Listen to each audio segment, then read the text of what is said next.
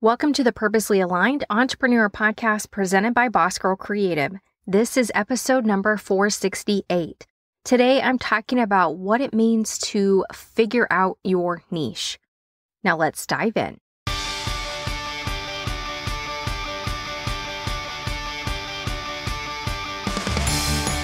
Have you already found business success but feel lonely at the top? Or do you feel like you're at a place in your business where others just don't get it? Or maybe you feel like you have to make yourself smaller in order for others to not feel less than. Or maybe just a little bit of all three. But with all that said, there is good news because I've been there and I see you, sister. I'm Taylor Bradford, the torchbearer of this podcast and sisterhood, and I'm here to lead and inspire you to stay purposely aligned in the success you have found and provide you with support, guidance, and a sisterhood to keep going. Because I do get it. Your business journey isn't meant to be traveled alone.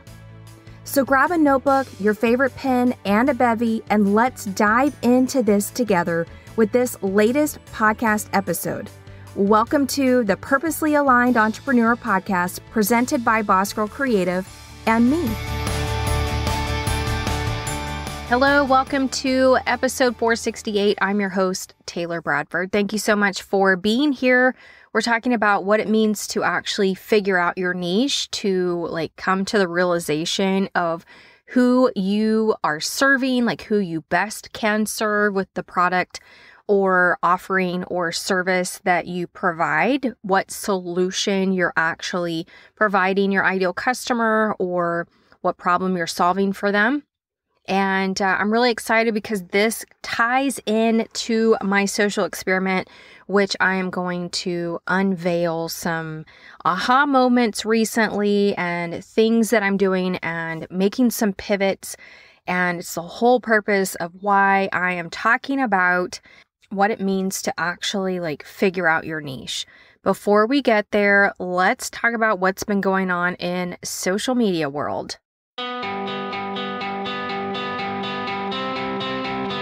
Social media headline number one, Meta verified users can now restrict DM requests to other paying users only. A new control will enable you to block all DM requests from non-paying users. Social media headline number two, TikTok adds a floating player on desktop to facilitate expanded viewing. Now you can keep watching TikTok clips as you switch between tabs. Social media headline number three, and keeping with TikTok, a U.S. appeals court fast-tracks hearing over the TikTok sell-off. But will it help TikTok avoid an effective ban in the U.S.? Stay tuned. And the final social media update for this week, X is hiding post likes for all users. X believes that this will help users feel more free to engage with whatever they want. And that wraps up this week's social media headlines. Okay, so let's talk about what it means when you finally have an aha moment about your niche and who you're actually serving. And kind of where I'm going with this is not necessarily a change in niche. I am a digital marketer, but trying to narrow down who I'm talking to, because the great landscape of digital marketing legitimately spans all the way from newbies to veteran business owners who are marketing online, because digital marketing is all about selling something online and marketing the thing that you sell.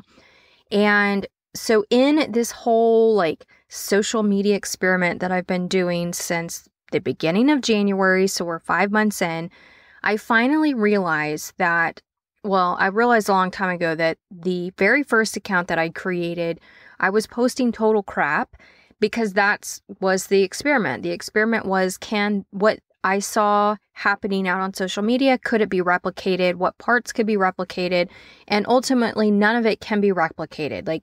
The women that I saw making extreme income claims who now have been banned out of the programs they were selling or affiliating for, but have just pivoted into other things. So they're just perpetuating the problem and creating more fraud. And so ultimately, it was not a business model. It was definitely not a sustainable business model. And just in general, was not a business model. And for the course itself that they originally affiliated for, the course itself is solid information. It's on the level of B School. And I loved B School back in 2015, Marie Forleo's B School. Legendary Marketer is a strong program if you're learning how to just run a business online and get your business foundations and just understand the landscape of what it means to scale and grow a business. And so I highly encourage you, if that is something that you're lacking and you want more experience with, then definitely check out Legendary Marketer. But all this to say, so I've been down this road. I had one Instagram account and then I kind of paused creating content for it to try a faceless account. So I created a faceless account in about the end of March. At the same time, about a week later at the end of March, I decided to pivot the first account to a faceless account, or kind of a hybrid account. Actually I archived all of the content that was the crap content. But then I went all in on the faceless account. But what I felt was happening on the faceless account is there was a lack of relationship building for me personally. And while I could keep it up, I felt that I myself am the connector point to what it is that I do online and how I can best serve people and how I can best lift people up and nurture them through their online journeys, through their business journeys, through their digital marketing journeys, whatever label you want to place on it. I felt just this void, this gap. And I was trying to figure out how to overcome that without showing my face. And so my content was fantastic. I made a mistake when I decided to kind of participate in I will do something for you if you do something for me.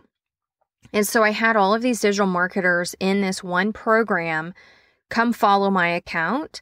And some of them I followed back and some of them I didn't based on the content that I was seeing. But that jeopardized how Instagram's algorithm actually served up my content. And prior to doing that, and ultimately what my goal in that thinking was, I just wanted 100 followers. Because once you have 100 followers, you get more data out of Instagram. And you can then look at the content you're creating with better data and then continue to serve up the better functioning content to your audience. And I totally screwed that up by doing a like for a like, a follow for a follow. So I like kicking myself for that. And it's kind of made me feel like, do I need to start over? Do I just scrap this whole experiment? And so I've kind of been contemplating that. Then I came upon my biggest wedding weekend of May, and I had a huge event and then challenging storms in the area. It was an outside event and we worked legitimately 11 hours between getting there and setting it up and then coming back at strike to tear it all back down. I had farm tables and chairs and bars and 3 lounges, and my stuff was all over this person's property. And it was just stressful. And so I put this Instagram account on the back burner, and it just allowed me to focus on what it was that I was doing for my client for Sugar Creek. But also it allowed me to kind of ponder, what am I doing with this account? Can this account serve me in a way that I can't get through any of my other accounts? And so I kind of been playing this pros and cons list in my head. And I've been talking to my good friend Alicia through Marco Polo app. And most of the time it's just me talking to the app and then she listens. Actually, that's how Marco Polo works. It's basically you don't talk to the other person live, you're poloing them. And anyway, so today I was like, oh my gosh. So I've been on the fence. Like, do I show my face on this account? How much do I show my face if I choose that? Do I link it to Boss Roll Creative? Do I link it to this podcast? Do I tell people who I am? Because here is where I feel in the digital marketing space, specifically the MRR content, which is master reseller rights. What's happening is all of these people are being taken advantage of, and it's just literally killing me inside because they see people making income claims, which I talked about truth in advertising a couple of episodes ago, that you cannot use income claims to market the thing that you're selling. You can't use lifestyle claims. It's against the Federal Trade Commission's policies, which are laws in the United States. And regardless of whether or not you are in the United States, if you have a United States-based audience of any kind, even if it's just one person, you are bound by our laws. And so I've just been really frustrated by what I'm seeing and people not knowing that there are laws, there are rules, because they're just seeing people do the things. And so anyways, I've been frustrated with that. I've been frustrated with the lack of me. And you can, because I have been doing it, you can create a personality through a faceless brand. You absolutely can. But for me, long term, I didn't think that I could just keep going without people knowing who I was. And not that I am a celebrity by any means, but I felt there was this lack of connection. And so there's not this storytelling, and storytelling is such a vital component to attracting your ideal audience, your ideal customer. And even though I was telling my story, there was no voice behind my story. So I could have just recorded my voice and then you would have heard it, but that's 10 steps when I can just get on camera and talk to the camera and talk to whomever might watch my stories. So as I'm just regurgitating this to Alicia in a Marco Polo, and I'm walking through okay, I think I've decided to show my face in stories. I think my reel content or my Instagram Reels content is going to stay faceless because I do think that there is power in the content I'm creating. But I do want a connection to people in stories.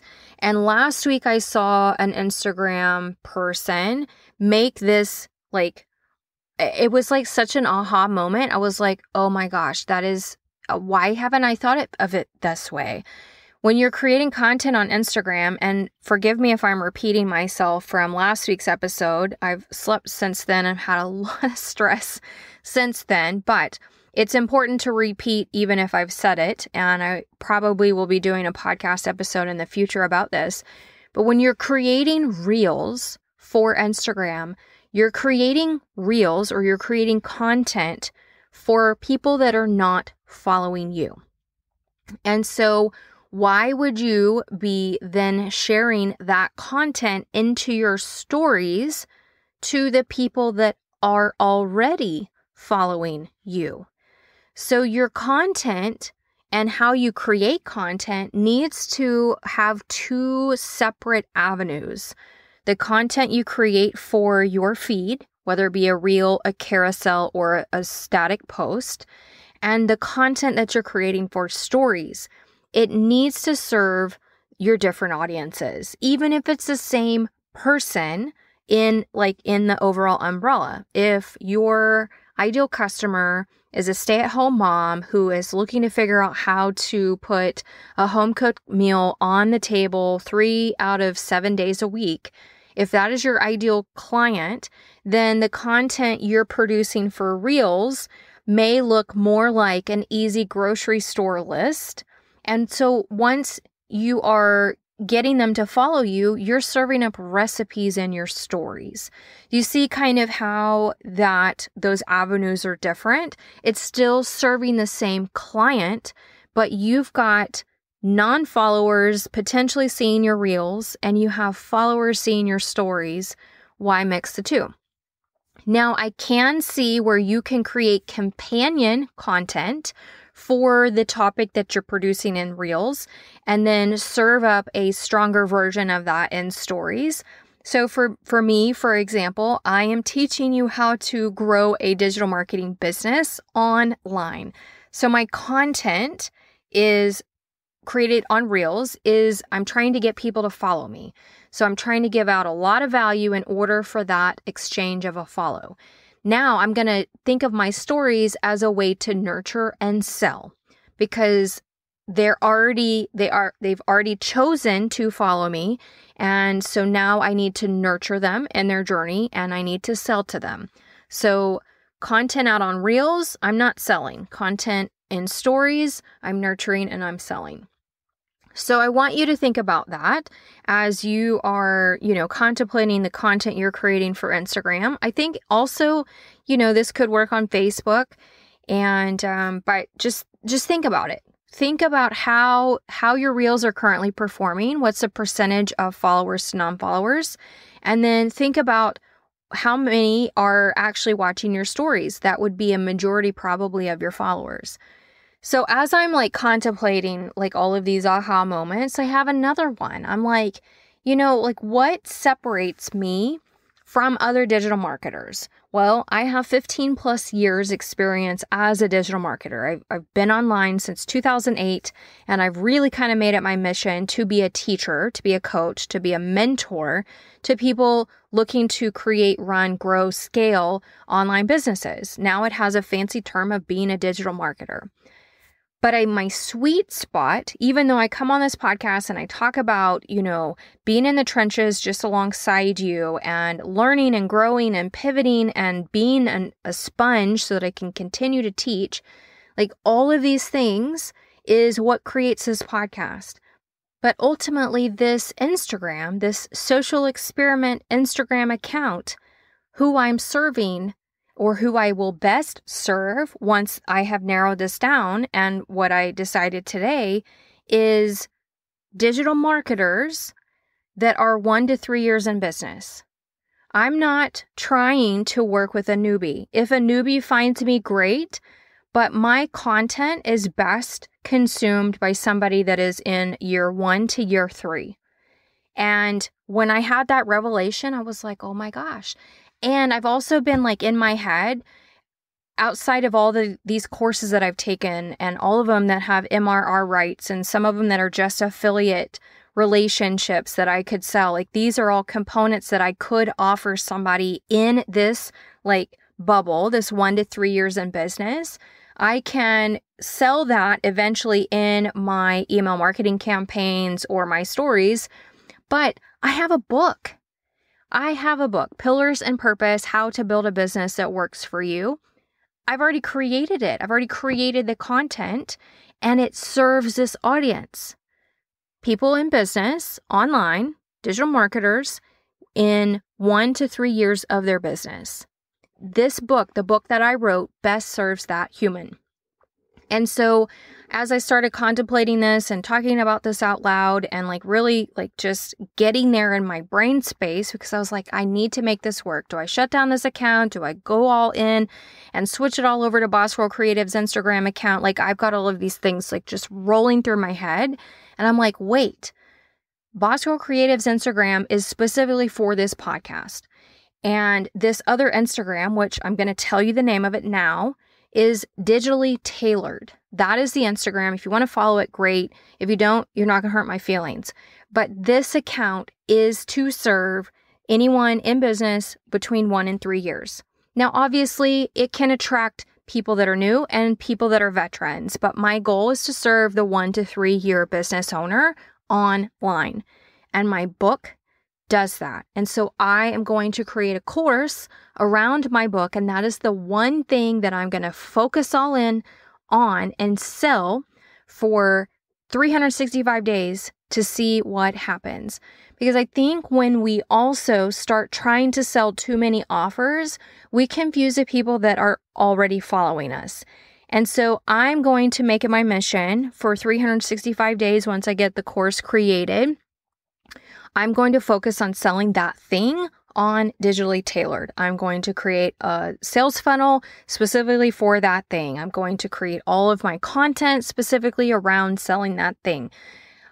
when I create reels, I'm going to create content that best serves up to get somebody to follow me. Then I can eventually sell them on this course.